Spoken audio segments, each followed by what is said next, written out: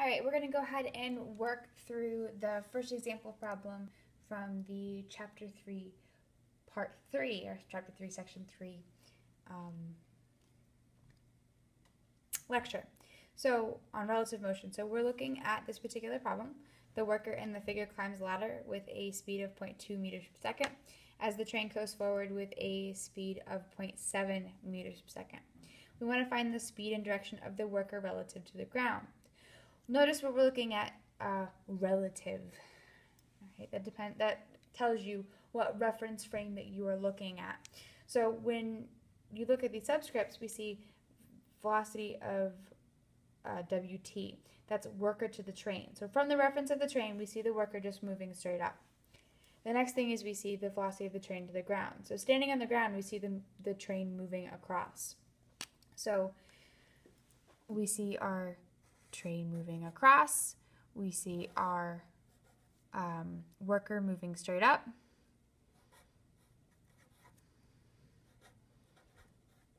We're actually adding these two vectors together to get what is the speed of our worker relative to the ground. Well, we see across and we see up. Well, these two vectors are perpendicular to each other. So when we look at the resultant, the velocity of the worker relative to the ground, we're seeing the fact that that is the hypotenuse of a right triangle. So we already know how to solve for the hypotenuse of a right triangle given the tools we've looked at before. We were given this equation and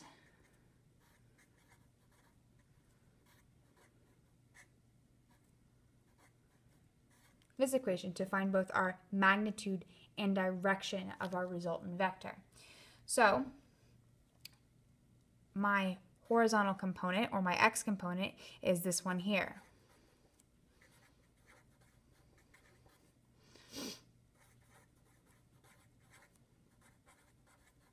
Well, this one is my vertical component.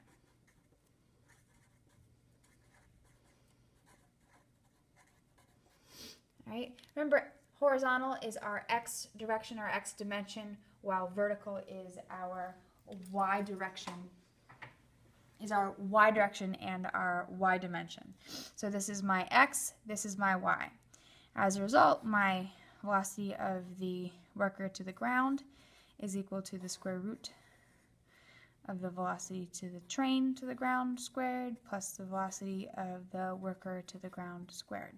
So we can go ahead and plug those into my formula.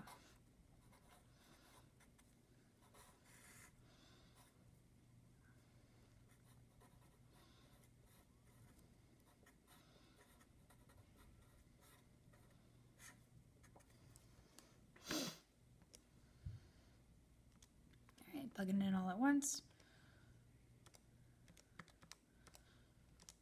we get a relative speed of 0.73.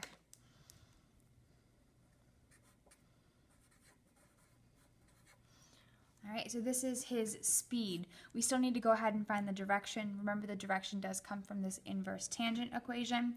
So my angle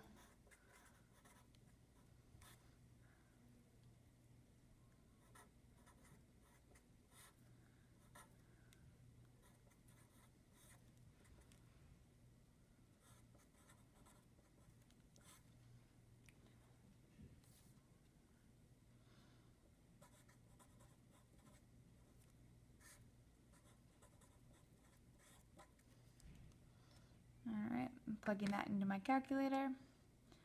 Inverse tangent of 0.2 divided by 0.7 gives me an angle of 16 degrees.